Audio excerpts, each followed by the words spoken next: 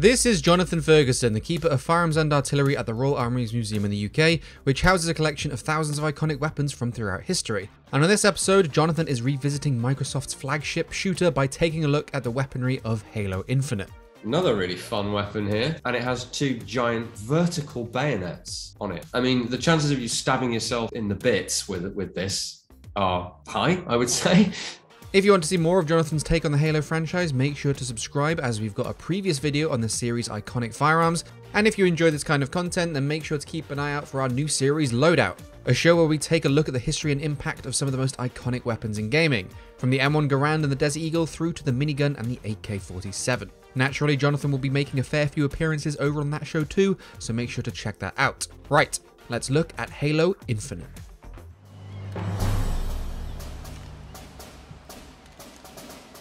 Right, here is our new Halo assault rifle. Looking very spiffy, I might say. Lots of interesting detail on it now. And for those of you who've seen our other Halo video, controversially, for me at least, conventional 7.62 NATO ammunition. And actually we get a really nicely modeled take on that now. I can see it in the magazine. It's a completely conventional magazine, just with normal feed lips. Reload is a bit weird. So he's not holding it like an AR-15 magazine, because it's short. It's a short magazine, so he's cupping it and inserting it like that. But he's doing it backhanded, super awkwardly. I don't really get that. And this brings me back yet again to this 7.62x51 problem. You're not fitting 36 rounds of 7.62 into that tiny little magazine. That is a 10-round magazine that he's holding there. But it is nice to see Master Chief exercising some trigger discipline, with the finger nice and clear of the trigger housing there.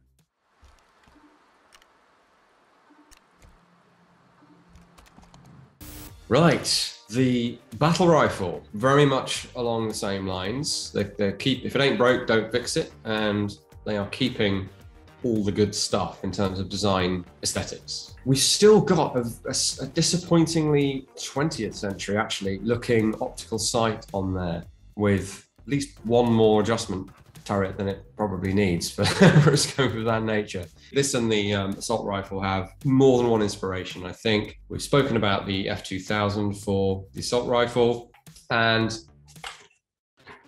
the FAMAS for the battle rifle, I think, is, despite this very much not being a battle rifle, this is an assault rifle by any reasonable standard, but the overall look is definitely there. We've got the big chunky front grip, the great big carrying handle, the bullpup configuration, but that's kind of where the resemblance ends, as I think we covered before. Really a very different design in detail. So there's a tendency for, and I'm guilty of this sometimes as well, to look at the silhouette of a gun and say, oh yes, that's one of those. But when you look at it when you look at as many guns as I do day in, day out, you do develop an eye for the detail, and you can generally anticipate or guess, perhaps, accurately, hopefully, where artists have taken actual design cues from a gun, not just the overall look. And I don't think you can dispute that someone saw a FAMAS before they designed the battle rifle.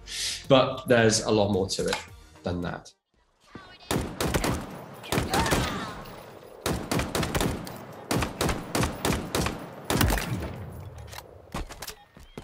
Well, this one's a new one on me, the VK78, I think is written on the side of it. It's an odd mixture of futuristic and retro, with the big ventilated heat shield at the front. And the magazine is just sheet metal body with witness holes pierced in it, so you can see the rounds in it. Almost looks like a Makarov pistol mag. And the receiver is open, so you can see those witness holes in the magazine. The sight's weird as well, because it looks like a reflex sight, quite a chunky one for a future sight. It seems to function like a zoom. It has quite a zoom when your eye goes to it. I don't know if it's meant to be hooked into your helmet somehow to give you that what appears to be magnification, or if I'm just misunderstanding what's going on. Overall look, very reminiscent of the Chris Vector, but that's kind of coincidence, because the magazine housing here is not also the housing for the recoiling bolt, which it is in the Vector. That's a very specific design, handling pistol cartridges.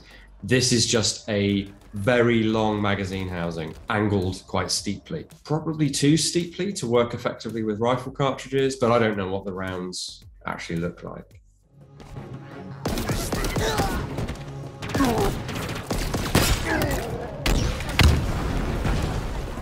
Right, an interesting bit of alien kit here, reminiscent of some 60s, 70s sci-fi weapons, maybe. Lots of energy crackling around a revolving drum. I'm not sure what that's supposed to do. There appears to be mechanical stuff going on. There's some sort of bolt moving back and forth at the back. Obviously, I don't know what that does. I'm not sure anyone would. So yeah, I mean, why not? All bets are off, aren't they, with future alien technology? Who knows how it works? I like the design though. It's something a bit different. Doesn't look like a rip-off of anything else. Doesn't necessarily look particularly Halo either.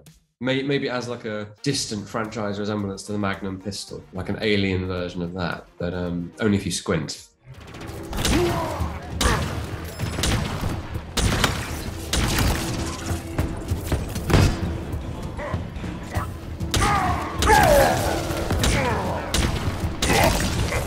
Another weird gun, energy weapon, clearly, but operating and even sounding a lot like a shotgun. And it's got these interesting fire modes with vertical and horizontal spread.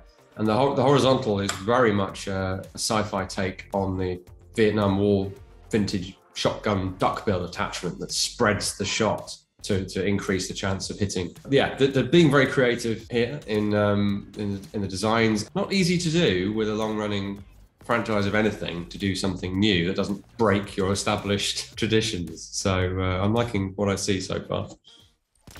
That means more Marines are in trouble. Let's give them a hand.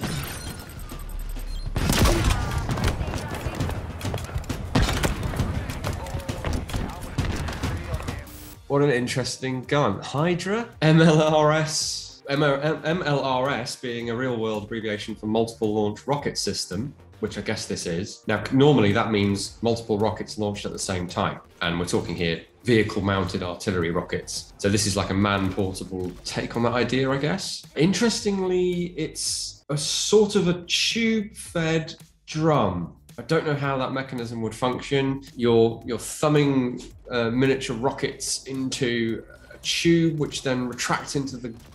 each one is then conveyed into a chamber in the revolving drum. I think it's probably a bit fudged, but it is cool. I like mechanically complex looking things, even if I can't get my head around how they might function. I'm not sure why you wouldn't just load the drum, because these open chamber type things are easily accessible from the side. So you could just press a rocket into each one and advance it with a button, or maybe it would rotate itself when you insert a rocket. Don't know why you need the pop out loading gate / tube thing, but it does look cool.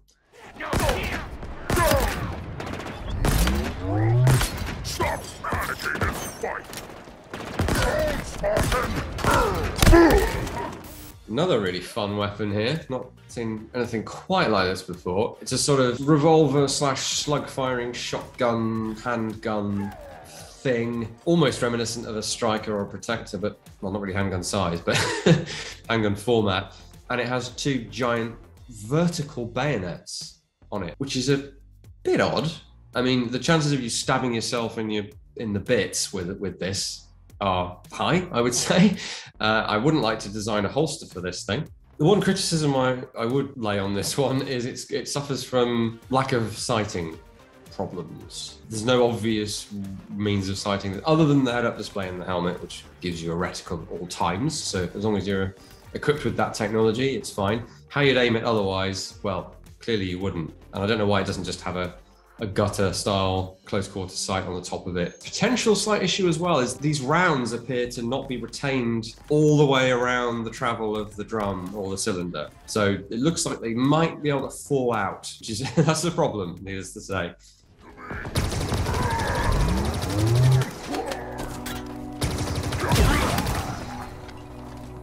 Right, the Needler has made a comeback, and the needles are looking nicer than ever, very pointy and semi-translucent. I really like the way those are modeled. It really is just an updated take on the original gun, which brings with it the same confusion for my brain as to how the heck this thing's supposed to work. We've got, what, 26 rounds this is supposed to have? I mean, maths isn't my strong point, but there are fewer holes than that in the top of the gun. I guess it's kind of using the crystals to create projectiles and pulling them into the gun as it does so, like a glue gun, but with spiky shards of death. That's the best I can guess. So anyone who's read the background information on that, please chime in.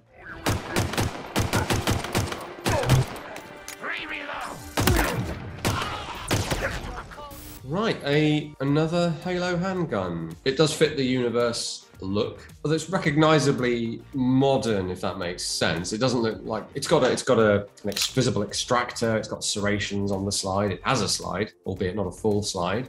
Some sort of aiming module in front of the trigger guard, a conventional grip and trigger guard, and what looks like a mainly polymer frame. So it does look like an extrapolation of a modern day semi-automatic pistol. Yeah, this thing seems pretty powerful. Some sort of 10mm round. It seems to fire with some authority and to strike with even more authority. For a pistol, for a video game pistol, it's got a lot of stopping power. So I don't know if this is a replacement for the Magnum or a parallel to it, but pretty effective for a pistol.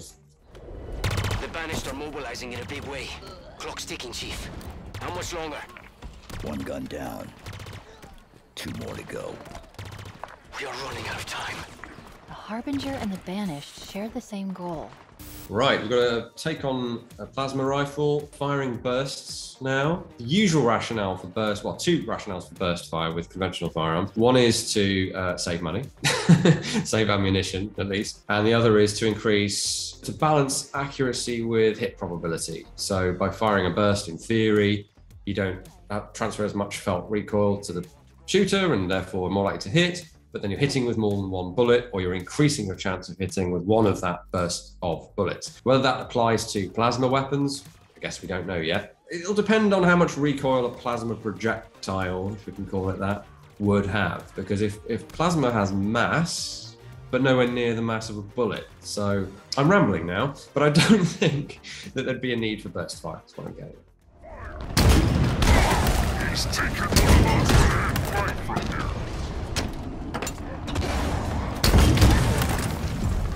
Right, the SPNKrr has made a comeback. M41, which is a designation that should only ever be used for the pulse rifle. Sorry. I still don't understand how this thing's supposed to work. It looks like they fixed the rotation issue that was confusing me before, but this is some sort of rocket system, but it has a lot of recoil, which looking at it, I guess it would, because if it did, well, it's not really a rocket, is it? It's basically a handheld artillery piece more than anything else. And for some reason, it rotates the barrel or launch tube from one to the other to fire one and then the other. Can't imagine a system that would function that way. If it's a rocket launcher, you only need the tube it's in and just an electrical impulse to fire the rocket, because the rocket is the weapon. The launcher is just a launcher. If it resembles anything, it's a grenade launcher, because grenade launchers are not recoilless and they're not rocket projected. They are giant cartridges. And that's really more than anything what this resembles, which would explain the recoil, would explain the need to align the barrel with a breech mechanism to actually fire the thing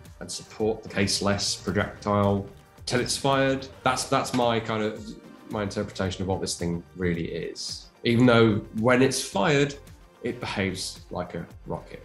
Bit of a puzzle, but it does point toward a potential future. There's already a conceptual system for an under-barrel missile launcher that gives you each infantryman the ability to fire one massive projectile that is then guided to the top.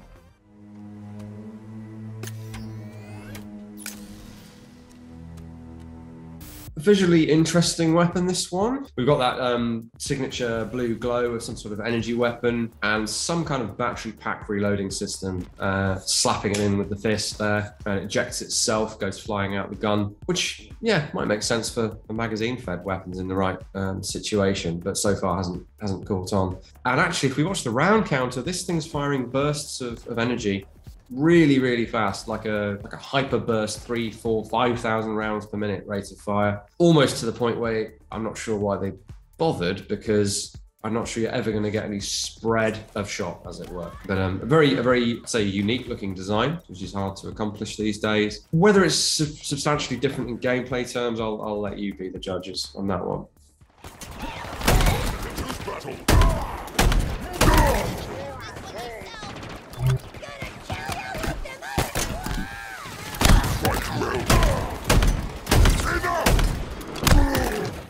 All right, we've got a new shotgun, drum fed, not too futuristic looking. I'm not sure what's going on the side of it there, where the ejection port sort of bolt area is, or at least might be. I think I'm looking at a giant cocking handle. I guess it's a little bit jackhammer, isn't it? Sort of space jackhammer. The infamous video game, the gun that's way more used in video games than in real life, the Pancor jackhammer. So pump, I'm a bit skeptical about pump action, skeptical about pump combined with drum magazine. I can't think of a single example of a drum-fed pump action shotgun. There's probably a good reason for that. The whole mechanics of this are a mystery to me because the drum is mounted very low in the receiver. Normally when that's the case, there is a feed tower on top of that drum. It goes up into the receiver so that the top round, it feeds down to one, the top round is stripped into the chamber and fired. Alternatively, you could have a drum where it's a revolver.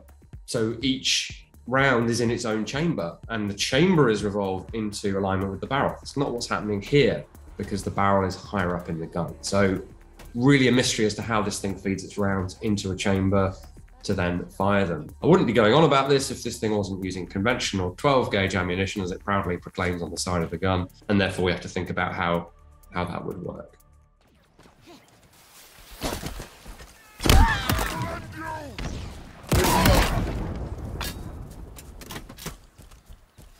Wow, this thing is impressive. The appropriately named skewer, because you can skewer them with the giant spike projectile that it fires, almost like blade stake shotgun type weapons that he uses. Or you can skewer them with the conventional bolted on, permanently attached bayonet that's very Gears of War, I think, that's underneath the spike that you can shoot. So you're never short of spikes on this thing.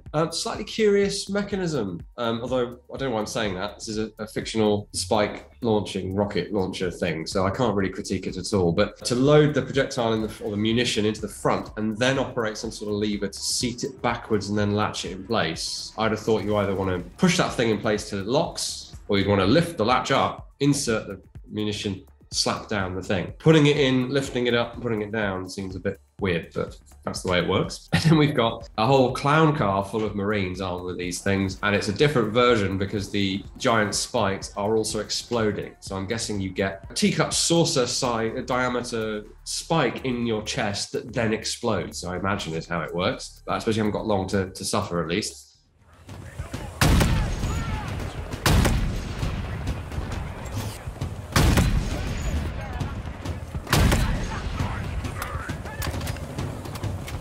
Right, or an updated version of the venerable, well, it's an anti-materiel rifle, isn't it? It's got the big carry handle on the chassis. It's a large caliber. It's got a muzzle brake on it, reasonably powerful scope and high-tech scope in this case. And it does that job well, although we also see that the likes of Master Chief can use this thing as a glorified pinpoint shotgun, sort of. So firing it from the hip without the scopes, using the reticle.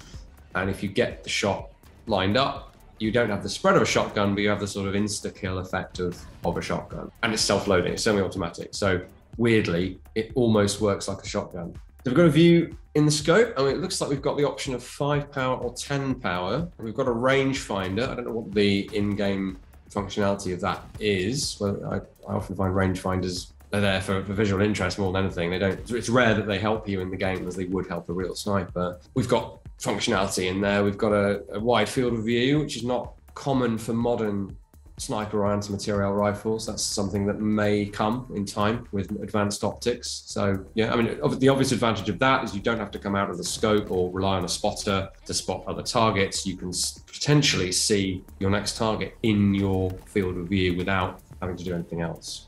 I suppose the only other thing I'd say is that it probably takes a Spartan to use an anti-materiel rifle as a melee weapon. Join us again next week, if you will. Also, over on the Royal Armouries channel, we have a series going there on firearms, and there's other stuff on there that might interest you. Check out our website as well, social media. Come and visit the museum if you're able to do so. So yeah, thanks for watching, guys. We'll see you again next time.